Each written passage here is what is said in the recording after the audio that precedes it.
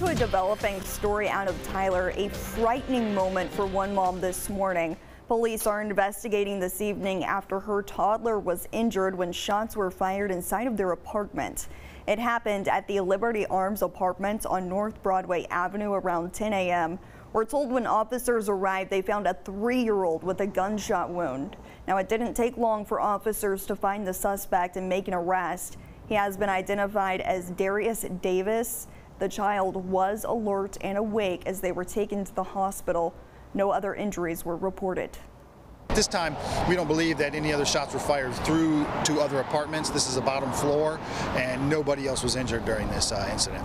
Police tell us the child's mother and Davis are acquaintances and that this was not a random shooting. He has been charged with aggravated assault.